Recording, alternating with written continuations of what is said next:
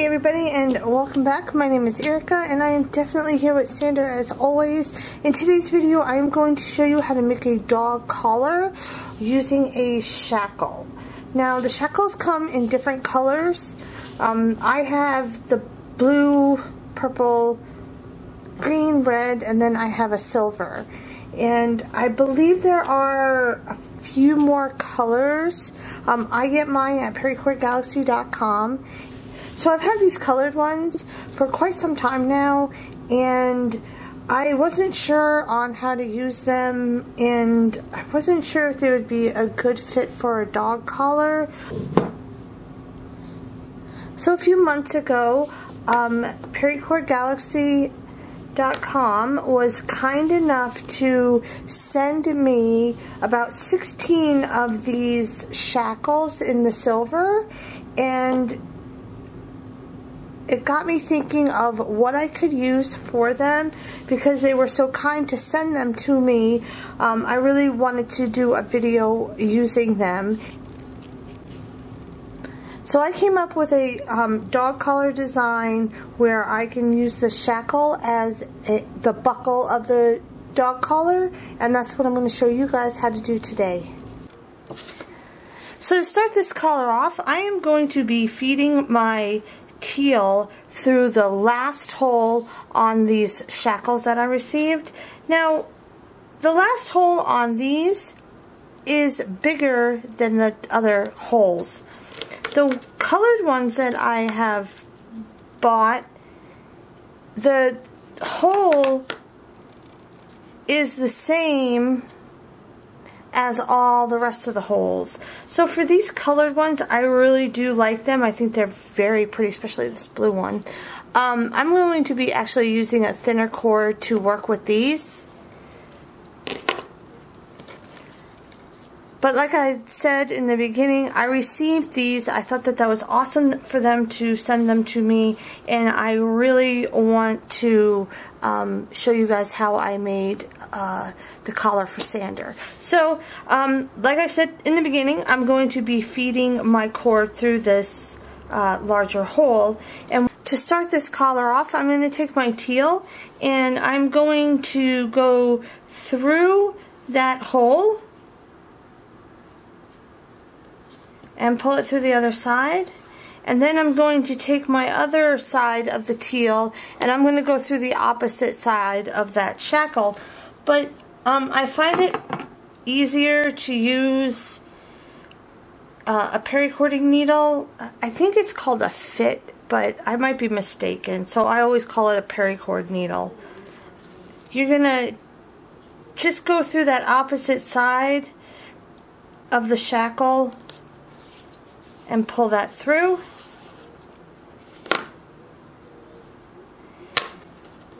And now you want to pull it until it's at the middle of your cord.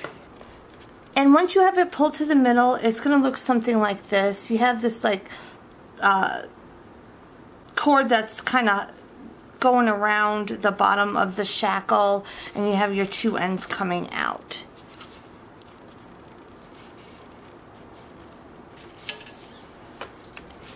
And what you're going to want to do now is you're going to want to do a double cow's hitch with your strands on the opposite side. When I mounted my work onto my jig, I had an extra shackle that I worked with so I can have something to loop around my hooks right here on both sides. So I used another shackle and took it apart and then put the ends on each end of the cord that I needed it on. Now, if you decide to do one on one shackle and then do the opposite side on the other shackle, if you're using two, just be aware that the ends of the shackle where you put the pin through actually has a small curve to it, so just make sure that when you mount it on, everything is in the right spot, like it's going the correct way. Now I'm going to take my purple. I already have it fused together, so I have my acid purple and my Mindbender Acid Purple fused together, and I am going to, now taking my purple and using my paracord needle, I'm going to go through both cow's hitches. So I'm just going to go from one side to the other.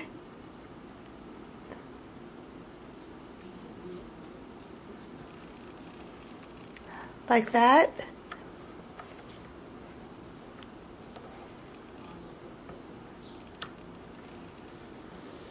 And now I'm going to pull this side until I get to where I fuse them together. So you can see right here, I have the solid purple on one side and then the Mindbender on the other side. And I want that fused spot to kind of be hidden. So that's why I'm putting it like right underneath the cow's hitches, so then it will be hidden. And now I'm going to take my 275 teal cord, and I'm just going to go through the two middle cow's hitches.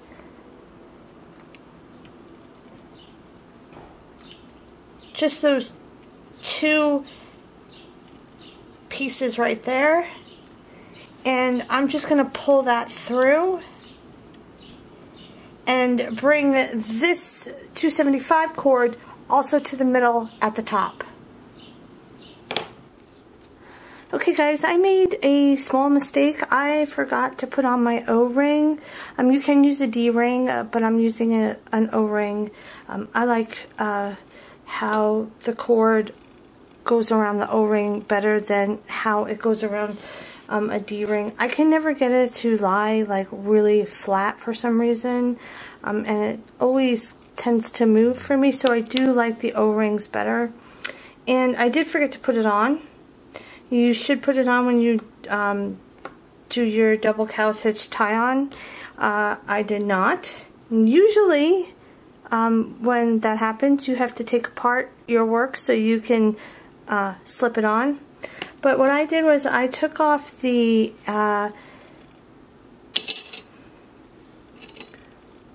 I unhooked the top part of the shackle on the bottom part of my work, and I just have this part here where you have your holes on the side. I don't know what this part is called, but you can slip this on.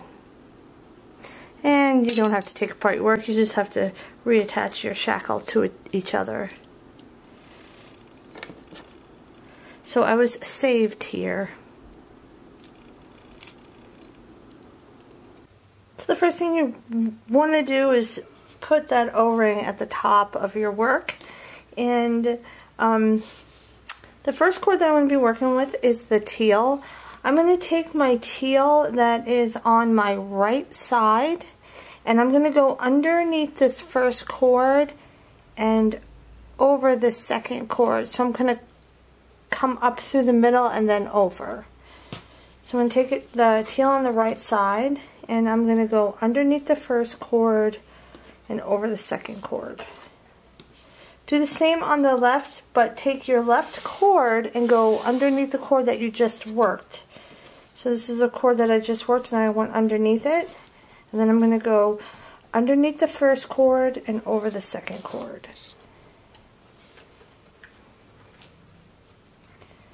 I'm going to take my Mind Purple that is on my right side, and I'm going to go underneath all my work, up through the middle, over these two cords, through the O-ring, and then down again through this loop that I just made with the teal. So I'm going to take the Mindbender on my right side. I'm going to go underneath all my work and up through the middle. So I'm going to grab it and pull it up through the middle.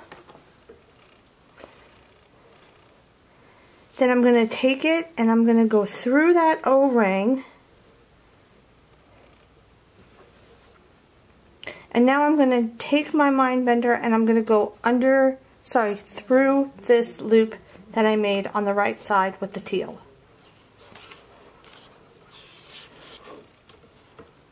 I'm going to do the same with the purple that is on the left. I'm going to go underneath all my work and go up through the middle cords. Then I'm going to go over and through the O-ring. And now I'm going to take my purple and I'm going to go through the loop that I made with the teal on the left side. I'm going to take my 275 cord now. I'm going to go through the D-ring, or the O-ring. And I have mine all rolled up. Hopefully it'll work out. Yes, it did. Now I'm going to take this cord and I'm going to go around those two horizontal teal cords. I'm also going to go around the D-ring. Now you have your cord that you're working with right here. You want to take your bundle, go up through the middle, but you want to be on the right side of your cord that you're working with. Do the same on the left.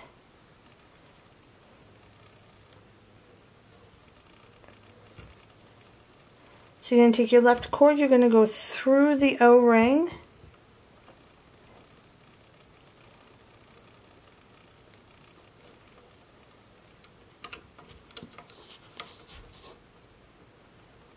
Around those two horizontal pieces.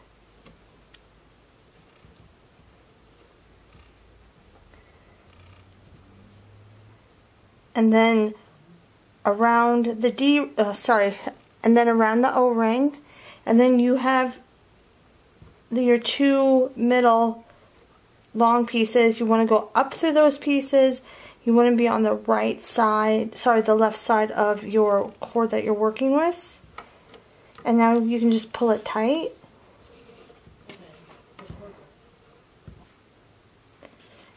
Now I'm going to take my 275 cords and I'm going to actually go down through the O-ring with them right now. Now that we got our 275 cords through the O-ring, we really don't have to mess with the O-ring anymore, which is nice. So we can just start this weave all over again. It's a real easy one. So you can take your teal that's on your right side, and you're going to go under the first cord, up through the middle, and over the second cord. Take your teal on the left, go underneath your work, up through the middle, and over that second cord. You're going to want to take your Mindbender purple now that is on your right side. You're going to go underneath all your work and up through the middle, and then down through this loop. Do the same on the left side. Go underneath your work, up through the middle, and then down through the loop. Next, you're going to take your 275 that is on your right side. You're going to go around those two horizontal pieces, but instead of coming out of the right side of your cord, you're going to want to come through the left side. So you're going to come up through the middle and be on the left side of your cord that you're working with. Do the same on the left side, just, the opposite. You're going to go around those two horizontal pieces, and you are going to come up through the middle on the right side of the cord that you're working with, and you can pull it tight now. Just make sure that the 275 cords don't cross each other. You want to make sure that the right cord stays on the right and the left one stays on the left. Next, I'm going to take the teal that's on the right, and I'm going to go under the first cord and over that second cord. Whoops. I'm going to take the cord that's on my left, the teal, and I'm going to go underneath the cord that I just worked, up through the middle and over that second cord. Take your acid purple take your Mindbender purple that is on your right and go underneath your work, and then down through that loop. So you go underneath, up through the middle, and down through the loop. Do the same on the left. Go underneath, up through the middle, and then down through that loop on the left. take your 275 cord that is on your right side. You're going to want, there we go. You're going to want to go over and around these two horizontal pieces, but instead of going in the middle like you did just a minute ago, you're going to go back to the right side of the cord that you're working. Do the same on the left. Go around those two pieces and then go to the left side of the cord that you're working with. And then pull it tight. And you're just going to start again. Take the teal, go under and over. Take the teal on the left, go underneath everything, up through the middle and over. Take your Mindbender purple, go underneath everything, up through the middle and down that loop. Take your purple, underneath, up through the middle, down through the loop. We're now going to take our 275, we're going to go over and around these two horizontal pieces, but instead of going to the right side, we're going to go to the left side. So we're going to do every other one.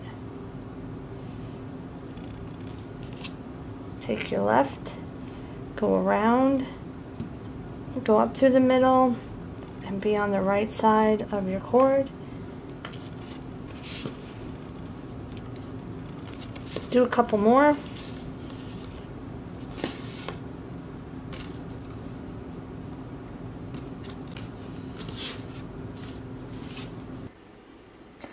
So this is what it looks like so far. You can see there's a little bit of a pattern. It kind of reminds me of a chain link pattern in the middle.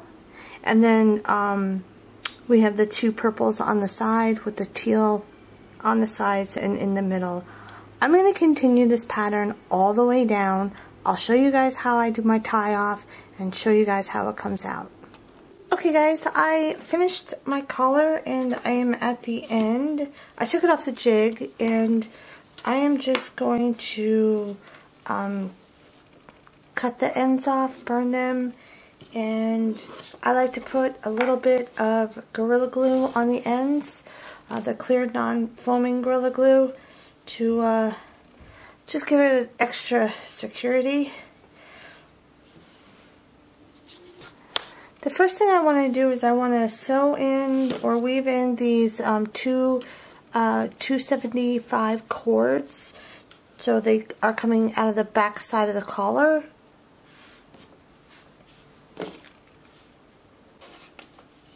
And I'm going to use my paracord needle.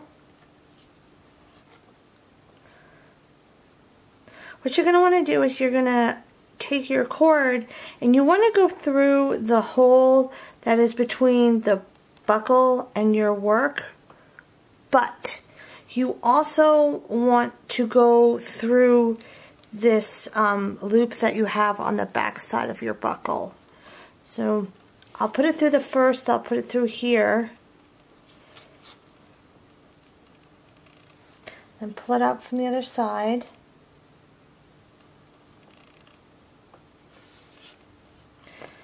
And I'm going to flip it over. Once I have it coming out of the, so I flipped it over, and once I have it coming out of the back side of my collar, I'm just going to go up inside to this loop with my needle, pull the cord through,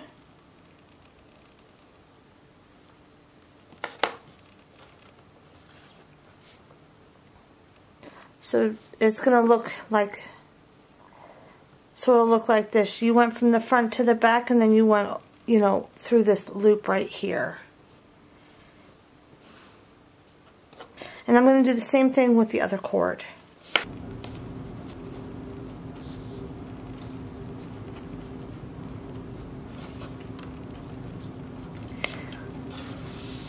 And now we can cut and burn the sides.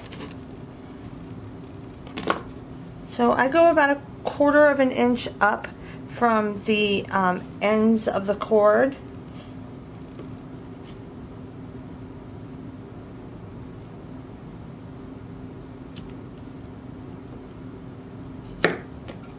That one is a little bit too long. I like to fray out the ends of the cord. I think it makes a better cap when you burn it.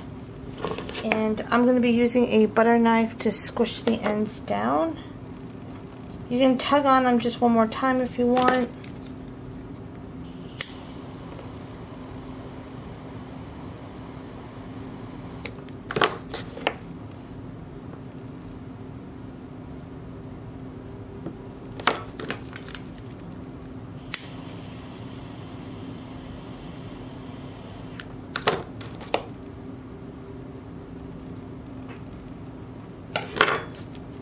So you can see that they're nice and flat now, and you're going to do the same on the opposite side. Once you have your middle cords cut, I have about 1 inch up from the buckle. I'm going to melt those and I'm going to smash them down too. And again, you know, make sure that they're tight. I'm actually going to do one at a time. So I have all my ends nice and burnt and squashed down, and now I'm going to be using the Gorilla Glue. It's clear, non-foaming Gorilla Glue, and this really does hold everything in place. It's just an extra security. I've been using this glue with my leashes and collars for a very long time. You're just going to put some right where you have your cords coming down, and you can put a little bit on the sides, and now I'm going to use my finger to rub it all around. It does create a seal. The glue is waterproof, so you don't have to worry about it coming off if it gets wet or anything, and it's just an extra security to hold everything in place. Now lately where I've been living, this has only been taking about 4 hours to dry, but it depends on your humidity, how long it's going to take to dry. It could take up to 12 hours. It all depends on where you live. Now that you got your glue on, you are done. Just gotta let it dry. If you don't put the glue on, then you're completely done and you can use it right away. But like I said, I put the glue on, and now I'm gonna let this dry, and I'll show you guys what it looks like when it's completely finished. So here's my collar. It's complete. It's definitely thinner, and all you have to do is remove the pin from the shackle, and then you can put it on your dog's neck and just line up those holes again, whichever hole you're using, and you can just put the pin back in and you're done. So here's the end that I glued. You can see that it's definitely shinier. It's dry. It is hard there, and I have no worries about anything coming undone. I'd like to thank you all for joining me today. I enjoyed making this collar. It's definitely different for me because it's so thin. I do want to try and do some other thin collars like this. And I would like to thank ParaCordGalaxy.com for sending me these shackles to try out. I do like how they look on the collars, and I definitely am going to try some new thinner collars using the shackles that they sent me. So again, thank you to ParaCordGalaxy.com, and that's really it for today. So until next time, take care and be uniquely happy.